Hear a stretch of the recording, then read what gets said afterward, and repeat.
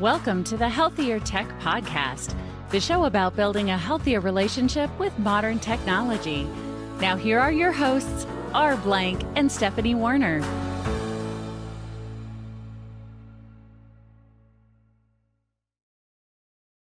Lisa Valtierra is a leading cross-cultural marketing and advocacy expert in the pharmaceutical and healthcare fields. We will unpack that during today's podcast. She's an award-winning patient advocate and marketer. Lisa and a team of experts are developing a new product called Audaz, which is a virtual self-help to manage anxiety. Audaz provides people the skills to better manage anxiety using virtual reality and cognitive behavioral therapy principles, which we'll also talk about. Welcome, Lisa, to the Healthier Tech Podcast. Hi, R. Hi, Stephanie. Thank you. It's terrific to be here. Great to have you. Yeah, thank you for making the time. So just to get right into it, I'm wondering if healthcare has been sort of a lifelong endeavor for you, or at what point along the way you got into it. Maybe you can talk a little bit about your own journey into healthcare. Sure. So, when I look back at my career, and even before that, in high school, I worked at a pharmacy, not realizing that I would be touching healthcare the rest of my life. And then in college, I worked at a huge corporation that ran hospitals all over the world. And then when I got out of college, I got a job in sales, but then I got into advocating for people living with HIV. And that's an area where I saw huge disparities. So people of color were being left out of the conversation altogether.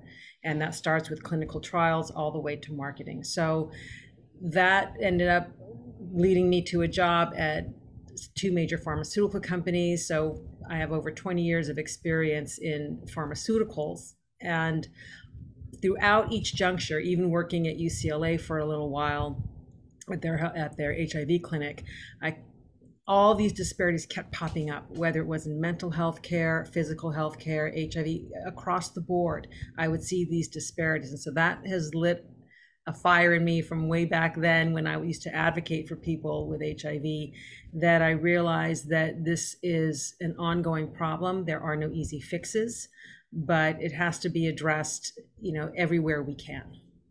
So when I hear your personal story, I think I'm starting to see what the answer to my next question is going to be. But when I read your bio and I saw the dual interests in both patient advocacy and marketing, I thought, well, that's a weird combination. But obviously, a bit of a unicorn. Yeah. So can you talk about how those two focuses kind of relate to each other? Sure. So in my current work in marketing, it's always informed by my advocate brain. So everything I do and my colleagues do, we always think, how is this going to affect the end user? Meaning the patient or the healthcare consumer. What do we need to do to make it more accessible, more understandable, more actionable? Because those are actually the three tenets for health literacy. And when we look at especially communities of color that tend to have lower health literacy because no one's ever talked to them on a regular basis, we need to augment that. We need to make things easier for people. It's really that simple. Make it easy for them to access, understand, and act upon.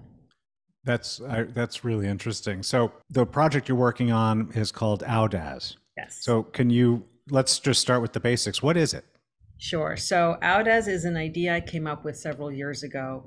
One of my best friends is a mental health care professional. She treats people with severe anxiety disorders. She's always told me about her work, and she uses cognitive behavioral therapy to treat her patients. One day I was at this conference talking about virtual reality gaming and the entertainment industry, and I thought, wow, that technology, VR technology, is amazing. And I couldn't help thinking, I wonder if it would work for what Shayna does. I called her that night and I said, hey, Shayna, could we do this? And she said, absolutely. So what Audaz is a virtual reality program that teaches people the skills to manage their anxiety, because cognitive behavioral therapy skills are actually very simple and very basic. Anybody can learn them. You don't have to see a therapist to learn them. You don't even have to have an anxiety disorder to access them and to use these skills. So why not make them available easily, on demand, privately, inexpensively for anybody to use in both English and Spanish? I'm not hardly an expert, although apparently, according to you, I don't need to be. But I'm hardly an expert in CBT, but it actually I was just listening to an old episode of Conan O'Brien's podcast, and he talks about specifically how it has been very helpful for him in his how he has addressed his own personal anxiety in his life. Can you talk a little about, because like I say, I'm familiar with CBT, but but I don't know the details. How is it that you're using this technique to help address, I mean, anxiety is and we'll talk about this, but it's a really serious and growing problem. So how are you using this technique? So what we're doing is we're creating scenarios in this VR environment. So imagine this. In VR, you're texting with a buddy and they've invited you to a party. Now, if you have social anxiety, this is not going to be fun, right? But you know that as a friend, you need to go to a party because that's the social contract we have with each other. So you also want to keep your word to your friend. So now you've got to decide, am I going to the party or not? There's a series of texts. You decide, yes, you're going to the party. Now, the first step for somebody with social anxiety is walking through that door. So in our exercise, they're standing on the porch of a house. They're hearing all these party sounds behind the door. Glasses clinking, people talking, loud house music. They were expecting a small gathering. So you can see how now we're ramping up this level of anxiety. And then if they walk through the door, they get the reward. Hey, you did it. That's all it takes, little baby steps. And then the next module, they come back, they can either repeat the first one, but the next set is you're in the party. Now you have to talk to people you don't know. Whoa, that can be very anxiety producing for a lot of people. If they do that, they get the reward. They also get a little bit of education on anxiety at the end of each module because we want them to really understand why they're doing this. So CBT really is making people practice that which they're afraid of. Yeah, and how in-depth are we talking because when I hear the word VR, you know, I think of like Oculus headsets and so forth. Mm-hmm. Like what kind of hardware do people need to experience this? Perfect. We're developing this for Oculus, but we're also making it available for people with a smartphone and a cardboard headset.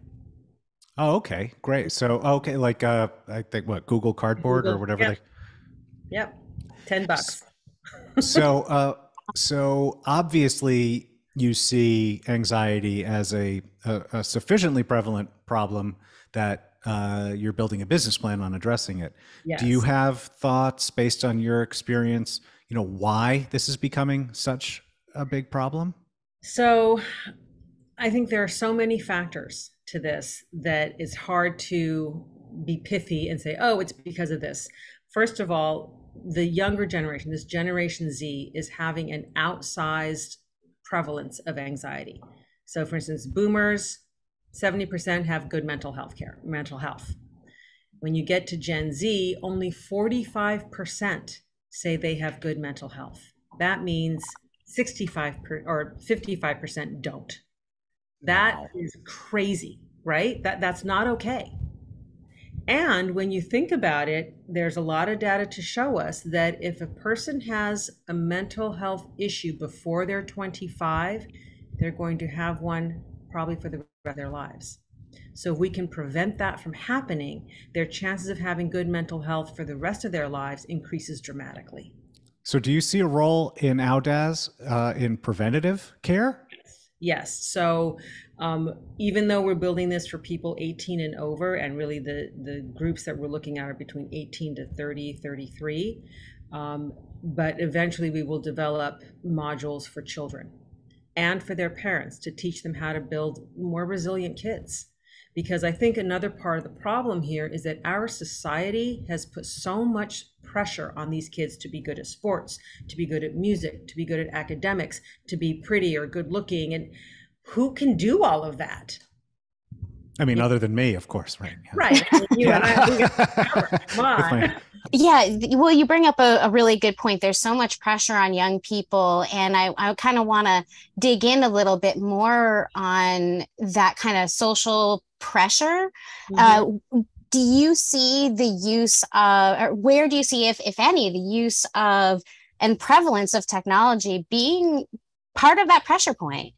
Agreed. So Pew Institute and Pew Research and the Lancet have just come out with some data showing that, especially for Instagram, it increases body image issues for young women. And even though people may feel more connected by using their social media, it also leads to more isolation. So there's this dichotomy of they may feel connected, but I don't think, and I don't have any data on this, but I don't think that connection is deep. So I was just talking with somebody yesterday about the value of girlfriends and how we all hopefully have at least one person who knows everything about us with no judgment. You know, they're there for us. So I've got a few girlfriends that know everything, and I can call in a pinch or when I need something and say, hey, I'm having, I need a sounding board. We should all have that. So with social media, you can't really do that because it could easily be screenshot. And as we see in cyberbullying, I mean, it's not a safe place to be you.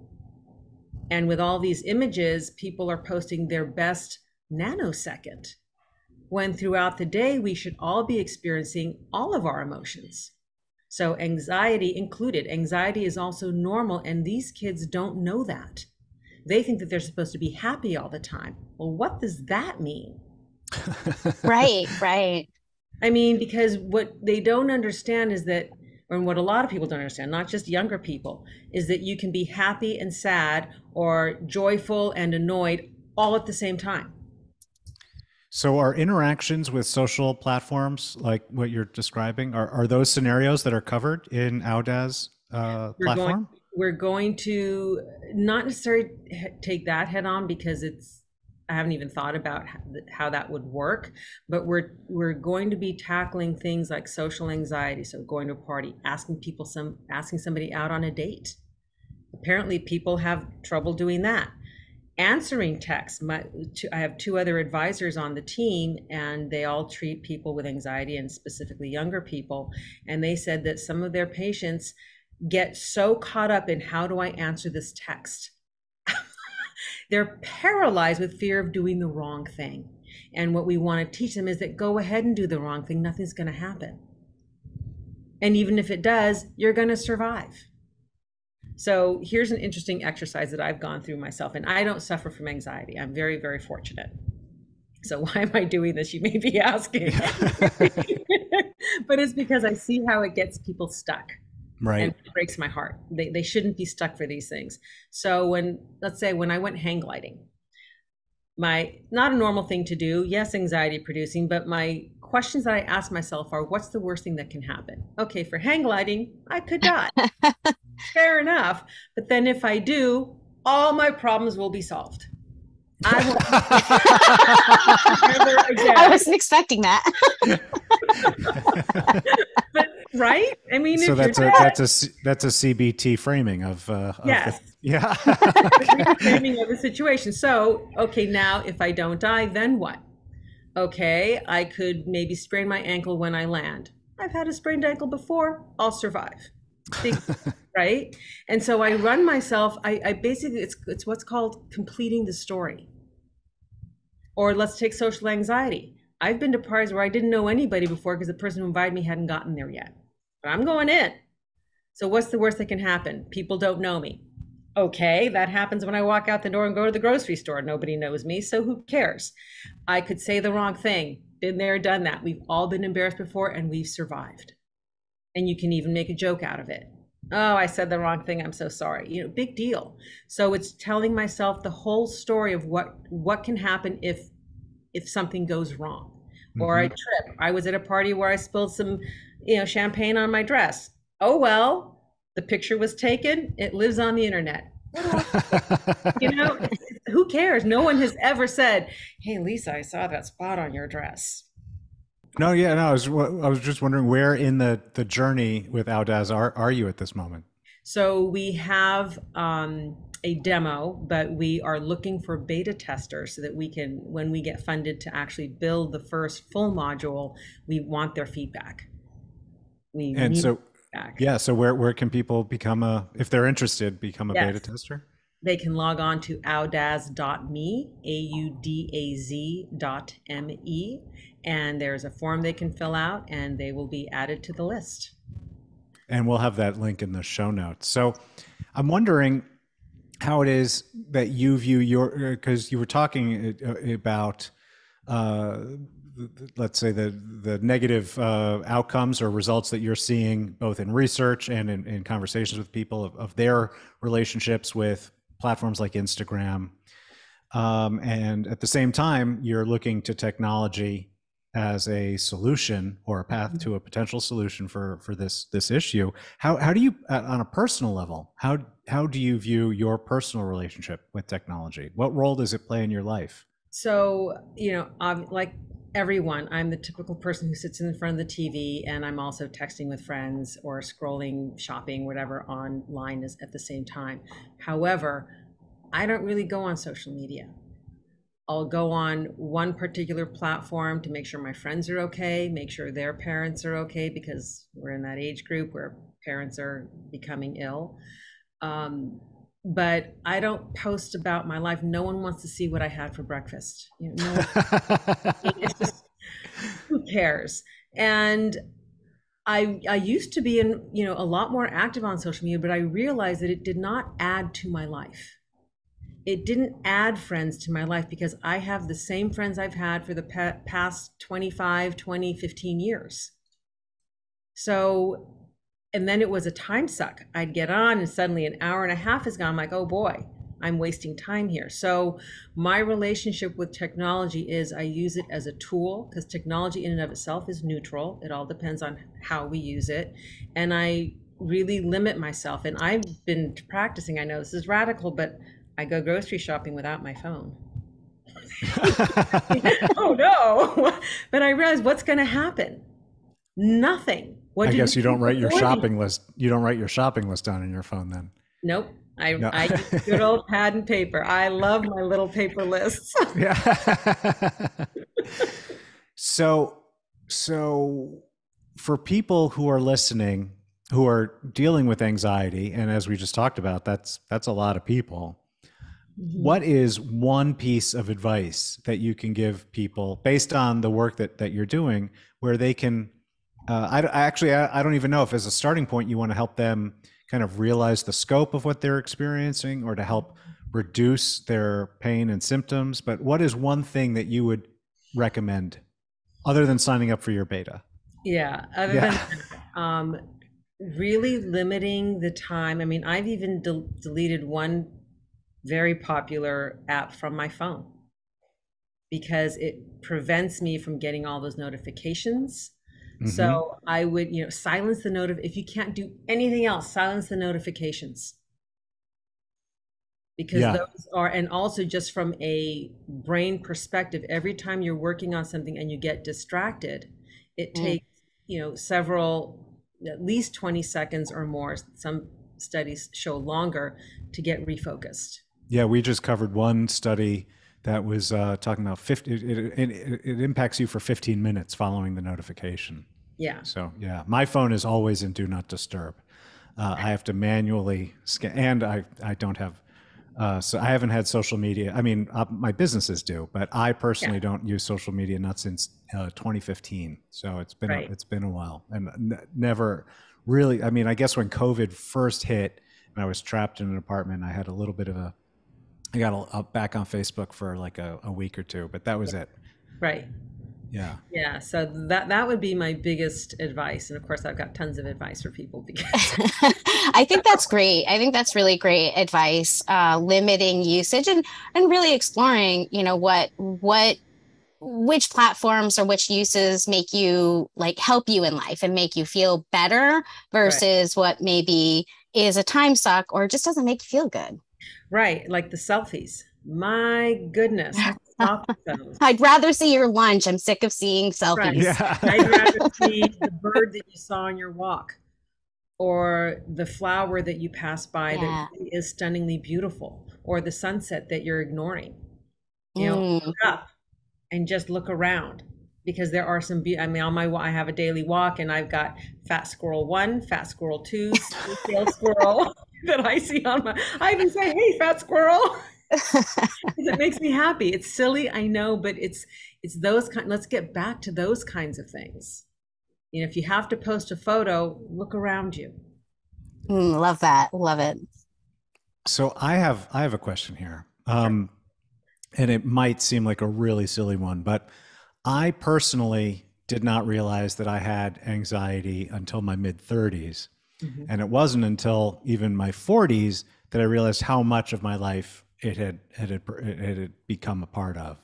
And now thinking, I don't often quote Conan O'Brien on this podcast, but going back to that same episode I was just telling you about where he talked about CBT, he didn't realize that he had anxiety until his mid 30s. And again, for people without anxiety, it may seem ridiculous to how could you not know? But what I'm asking you, the question I'm asking you is how can people know whether or not they have anxiety? That's a great question. A really good question. In fact, one of my team members, we were having a content meeting, and she says, oh, when I go skiing, I make sure I go with a certain group of friends because going up that hill makes me very worried and I start to sweat.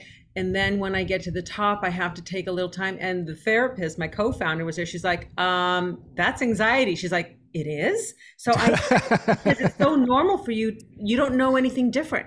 Why would you name it? It's like I have an allergy to melons. I didn't know it until an adult because I'd had it my whole life. And I'm telling my mom, oh, my throat scratches when I eat melons and I don't like it. And I thought it was universal. I thought everybody felt that way. She's like, dummy, it's an allergy. I'm like, oh, thanks for pointing out. Same with anxiety. If you've had this all your life, you think this is the way things are. Everybody feels this way in this situation. So why would you have a name for it? So part of the Audaz process is to start teaching people about what anxiety is so they can start being aware of, oh, when this happens, I notice my heart rate increases or I get sweaty palms. That's anxiety. So there's I don't want to use the term diagnostic because I assume that's a special word, but there's some type of functionality that allows one to self diagnose with Audaz. Yeah, they'll be given a list of symptoms to kind of check and go, oh, if you have 3 or more of these, you might be an anxious person. Doesn't mean they have a disorder though, because what we have to remember is that anxiety is part of our normal, everyday, expected range of emotions. Okay. And that's another part that I think people don't understand. Again, getting back to this idea of, I just want you to be happy. I really wish people would stop saying that, especially parents to children, because the idea is that if I'm not happy, therefore something must be wrong with me. When nobody is happy 24/7, that's just not expected, and nor should it be that way. What we should be telling people is, I want you to be fulfilled. I want you to have purpose, because when we focus on those things, we can handle the range of emotions that we may have throughout the day much more easily, because we know that they are expected. They're also transient. That feeling of anxiety, however it expresses in people, whether it's sweaty palms, racing heart, feeling nauseous, feeling faint, some people throw up, but it's also temporary, right? You're not going to feel that way all the time. It comes up and then it'll just go down all on its own. That's what we're teaching people, is basically to endure the pain.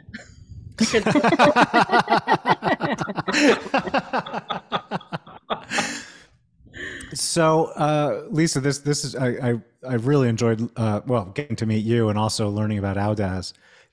Where or how can our listeners learn more about you and about Audaz? Send a message. There is also a link on the site to send us an email, and it'll get to me, and I'll be happy to answer. Okay, so it's audaz.me. And just a quick question for everybody who's listening, but in order to be a beta tester, do you need any special hardware? No, you just need a smartphone and Google glasses, cardboard VR glasses. If you have an Oculus, that's fine too. We can send you the links, but that's it, because all smartphones now are VR capable. So okay. Oh, right. Before we wrap up, I just want to say, personally, I think what you're doing is absolutely brilliant, and I think that it's going to help a lot of people. I think that social anxiety, especially when you're young, it affects not only your life personally or young people's lives personally, but it's going to affect them for their entire life. And I just think what you're doing is great and just genius. It's genius. It's a genius way to leverage technology. to help. Thank you so much for saying that. Really helping people be themselves is, to me, the holy grail, because everyone should have access to these kinds of skills. They're not magic. And the sooner we get people to realize that they can be themselves without repercussions. And even for those who do get, yes, bullying happens, people will laugh at you, who cares? I want them to feel so secure in themselves that they can walk into that party or that job interview or ask for that raise, knowing that they are 100% in their space. Love it. Beautiful. Thank you very much. Thank you. Yeah, thank you very much for coming on the Healthier Tech podcast. Absolutely. Hope to see you again. Thank you so much for listening to this episode of the Healthier Tech podcast. Remember to check the show notes for all the links and resources mentioned in the show. Please like and subscribe to the Healthier Tech podcast on Apple, Spotify, or your podcast platform of choice. Get your free quick start guide to building a healthier relationship with technology and our latest information at healthiertech.co.